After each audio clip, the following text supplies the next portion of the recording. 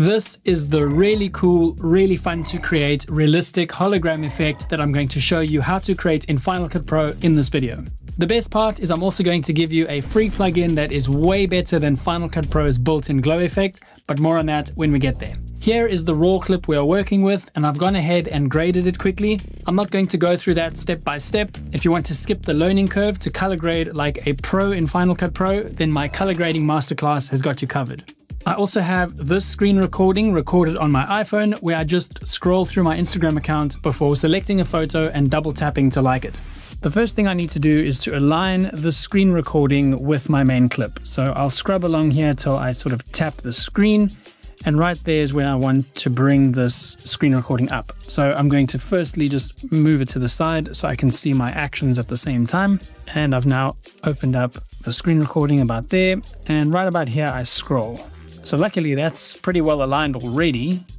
Let's just see the second movement. Okay, so I'm scrolling before this movement's done. So what I'm going to do is I'm going to keep my eye on the screen recording here, and I'm going to move ahead in time until it stops, which is right about there. And I'm going to create a speed cut with the shortcut Shift B. Now I'll go back in time to where I first touched the screen and scrolled, which is about there, and I'll hit Shift B again. So now you'll see I've got two speed cuts here. And what I want to do is match the movement below. So here already I'm about to scroll. So this scroll needs to finish before I scroll a second time. So I'm just going to bring that up to something like that. What I might do as well is just remove the speed transition here. That looks pretty good. So now we've got another time where I scroll, and I'm going to do the same thing. Create another speed cut, which I want to end around there. And I'll just drag it until this marker is right there around where the playhead is. And I do it a third time. So let's go to where the screen recording stops, about there. And I will speed that up as well. And right there is where I tap. So I'll make another speed cut. And as I tap there, I can just speed the screen recording up. Let me zoom in. What might be faster is just to speed it up 4 times and bring it back. This one I definitely want to remove the transition because I don't want this animation from going from this little icon back to full screen to go too quickly. And the double tap happens right around there. So I'll hit Shift B again, and on the second tap with my finger, dunk, dunk, which is right about there, I'll bring that in. Right here I'm going to remove the speed transition again. And then I'm just going to use the shortcut option and the right square bracket to trim that clip to the same duration as the clip below. So if we have a look at that, I scroll, I scroll, I scroll, tap the image, and I double tap to like it. Perfect, so the timing is good. Now I'm going to put this clip back in the center, so I'll just reset the parameter here, the position parameter. And we need to rotate this in 3D space. So what I'm going to do, I'll just hit Shift Z to fill my timeline. I'll open up my effects, and right angle has a free 3D orientation effect, which is exactly what we need to rotate the screen in 3D space. This is a free plugin, and I did mention it in my last video of 10 free plugins for Final Cut Pro, so go ahead and check it out, but I'll leave a link to it down below. If I just apply this to the clip and start rotating it, what will happen is that these edges will be cropped off, which we don't want. So what I'm going to do is remove the effect, and first I'm going to create a compound clip using the shortcut Option G.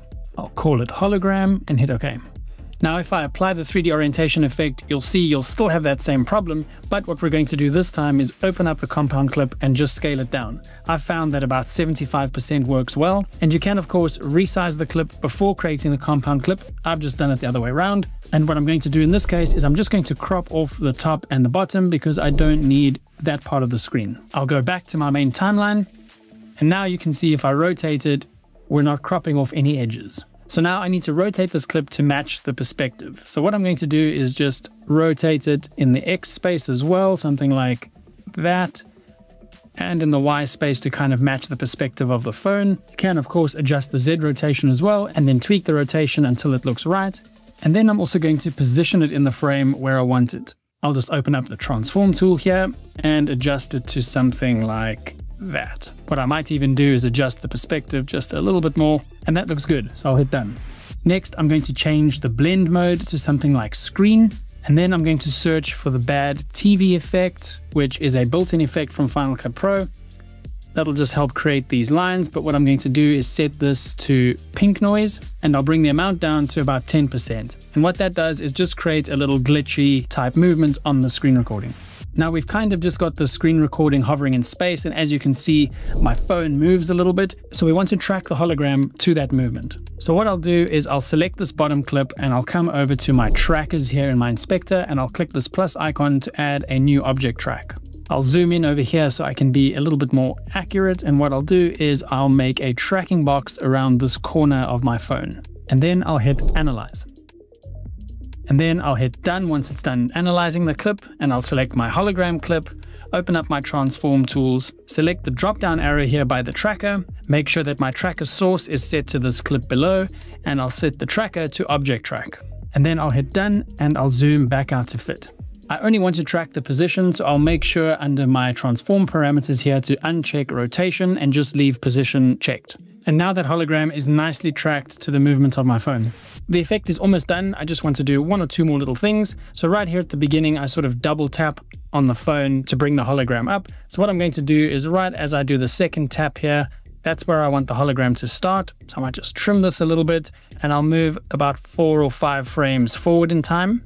And I'm going to activate my transform tool again real quick. Right now my anchor point is set to the middle of the clip, and I want it set to the phone, so that's where it kind of animates out from, which is a little bit below the bottom of the screen recording, kind of below the plus button. So what I'm going to do is just adjust the anchor point, so that's kind of where it shows up on the screen recording. As you can see, it's just a little bit below that plus, and then I'm going to offset the position again so that that anchor point is right there in the center of the phone, and I'll hit Done. Now when I adjust the scale parameters, it will scale from the phone. So I'll set a keyframe here for scale at 100%, and I'll jump back to the beginning of the clip, and I'll set the scale back down to 0.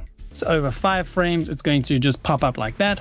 And there's just a couple of small things I want to do to really enhance this effect. I'll hit Command-Control-1 to open up my browser window. I'll head over to my titles, and I've got a motion blur pack, which is free, by the way. I'll leave a link to that down below. And I'll just grab this motion blur preset, this medium one, and I only want it for the first 5 frames here.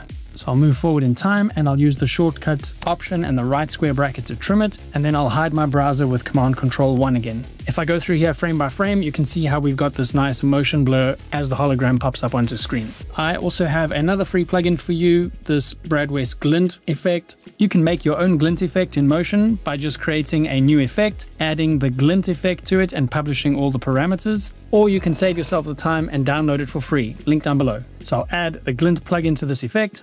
And here I can adjust the tint to make it kind of more blue, and I can also adjust things like the streaks if I want it to glow more, and the glint softness I might set to 100. This bad TV amount looks a bit too much now. I might dial that back to around 3. And lastly, I shouldn't have recorded this with a bright screen here in the background. So what I'm going to do is just duplicate this effect by holding down Option and dragging a copy on top of itself, and I will add a new color wheels adjustment here.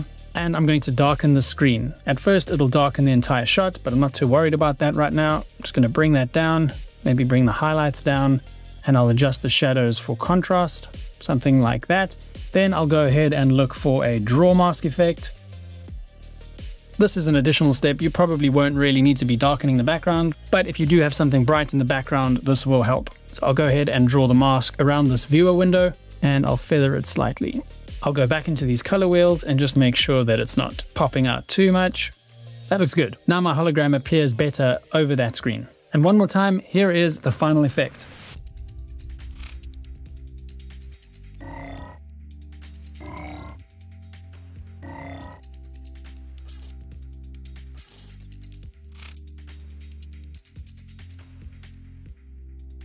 If you want more free plugins, then go ahead and watch this video next with the 10 best free plugins for Final Cut Pro.